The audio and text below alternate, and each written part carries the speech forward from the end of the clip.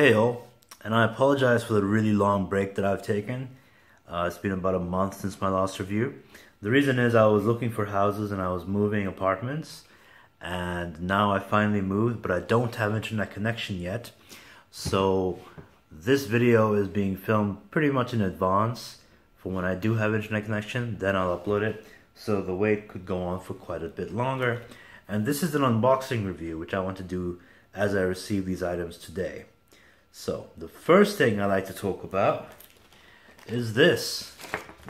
Now this is a bit of a special item to me. For those who don't know, this is the VE Monk by Venture Electronics. Way back in March and April I did a review on these, the originals and the new versions. This is a special edition version called the Espresso Monk, coffee colored basically. Now the reason this is so special to me is, okay, full disclosure once again, as I have mentioned in the past, I am now affiliated with VE, Venture Electronics. I am looking to be their UK reseller, redistributor, and I'm just waiting for a visa permit to allow me to do that. Then I will register my business and then get them here in the UK for local sale. The reason these are so precious to me, basically, is because I designed them. Lee wanted a coffee-colored monk. He was looking for new monk ideas, and he was thinking something that might match his phone. I'm not sure which phone it is, but something coffee-colored. So basically, I went through the color palette, and we discussed it a lot, and I came up with this choice, because he wanted to do a braided monk, much like the monk candy, which I've touched on in an earlier video, but which were very limited edition, and those won't be sold anymore, I believe. So he wanted to do something that was for wider sale. Now this is what I came up with. Now this is, in my view, a bit of a unique thing in the audio world, where mostly it seems to be either red and black and snazzy, or it tends to be just be black or wooden designs, which I love all those options, but I wanted to do something a little more unique. So I came up with this idea. It's to have these dark coffee actual shells. Now that I'm actually seeing them in person for the first time, so I'm just like, huh, they actually did what I asked them to do. Definitely did. Now the cable thing is interesting, because the original Candy Monk cable was a red, black, and blue cable. This is the dark color that should match the shell itself, which is something I said it should be a thing. And the second color is like it's like creamy, it's like light coffee, milky coffee. That's how I described it to Lee. And I picked out these colors and put them together, and now I'm holding it in my hand. And also I made sure instead of gray there would be black connectors, and a black splitter and a black connector. Now this is the 2.5 TRS version. This is for a balanced output. So the normal one would have a 3.5mm jack right here.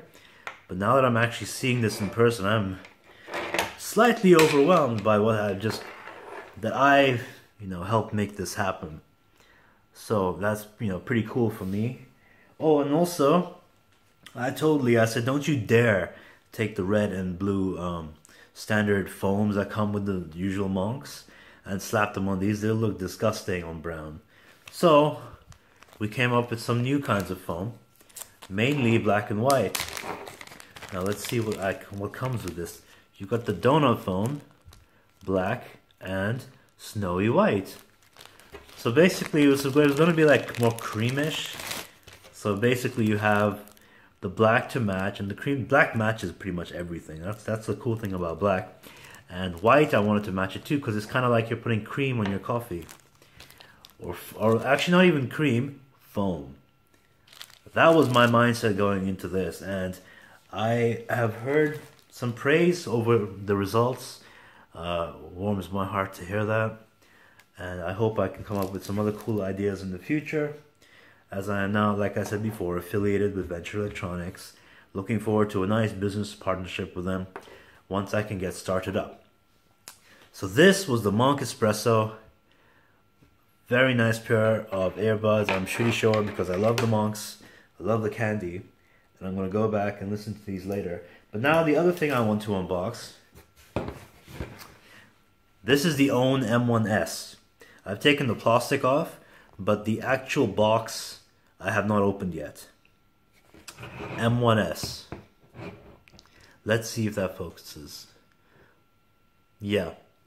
So you got a DST 32-bit balanced portable music player. A digital audio player. Now I've been playing around with the beta of this for a few months now. I personally really like the sound. They have been working some things in the firmware now and then with the interface, which, you know, I think still needs a little more work, but the sound cannot be denied. It uses a Sabre 9018 chip. It's very clear. It's actually clearer than my Basso. Features wise, it does not have as many features as the Basso, but it's also in a different price range than the Basso. DX80, by the way, which I have reviewed before. So my review of this will be coming up, but I have been playing around with this and I do enjoy the sound. It's very lively. That's a good way to put it. It's very lively. It's not treble sharp. It has a very natural sound compared to, if you remember my Super DAC review, uses the same ESS Sabre chip as that. Much different implementation though, because that is super detailed, but it can get really bright and harsh.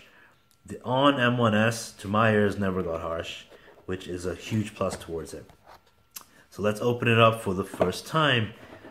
So you immediately have some instructions, a little manual, I guess.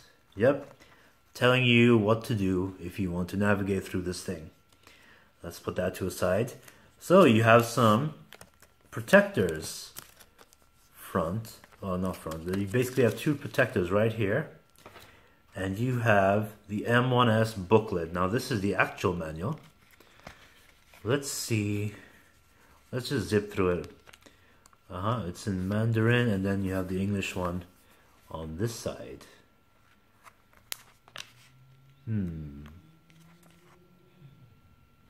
Alright, and you've got some marketing stuff, their sales team, their social media, and you have some barcodes, no, not barcode, but scanning whatever that thing is. Okay, then you have a cable. This is basically the cable you use to plug it into your computer. Pretty robust cable. I'm not going to open it up because I have so many like this, and I like to keep a fresh one just in case. Now the actual AUNE itself. And I believe that's it to the box. There's nothing more in there. So I can just put this down here. Wrapped in plastic is the AUNE M1s. This thing, which should be brand new and pristine, which is the point of these unboxings, isn't it? Here we go. Now, the look of this, as you can tell, is very much like, it reminds me of the iPod Slim or the iPod Minis that existed back in the day. Except this is not a scroll wheel. This is just, it has the buttons on it. And the back button and a home button. And on the bottom, you have two outputs. You have a 2.5 millimeter output and you have a 3.5 millimeter output. And both can be configured into balance mode through the settings. Actually, no, sorry. The balance mode is a 2.5 millimeter output and the 3.5 millimeter output is standard, but they can both be configured into line out through the settings. That's what I meant, yeah. So, brand new pristine. Oh my gosh, I better put something on this before it gets all stained and fingerprinted. Ugh. So you got the stuff on the back. Made in China, serial number, AUNE's logo. You've got the function things on the side. Yep, this takes an SD card, it goes right there. And that's it. This is a basic music player with a very nice sound to it. Now I can say that before my review because like I said, I have been listening to the beta for a long time. So it's basic looking. I mean, not basic in the sense that it's cheap or stupid, no. It's very nice looking, very sleek and minimalistic. The features are also quite minimalistic, but it's all about the sound, and I can appreciate that because the sound in my review is quite nice. So that has been my unboxing of these two items. I'm going to get to listening to them now, setting them up and everything. I hope to get my internet back soon, guys, and This would be quite funny if I actually managed to upload this before my internet is back, because I've been using 4G and they have a cap on them here in the UK which can quickly run out. I've blown through 20 gigabytes in the last few days. It has been insane. I need to get more actually. So thank you for watching, and I hope to get back to my reviews. 2017, hopefully going to be a very nice year, very bright year. I have a brand new apartment around me. I can get everything done. I'm going to work on quite a few things, and I hope to get quite a few cool things up and running and reviewed for you to watch. So thank you for watching, and I'll see you next time.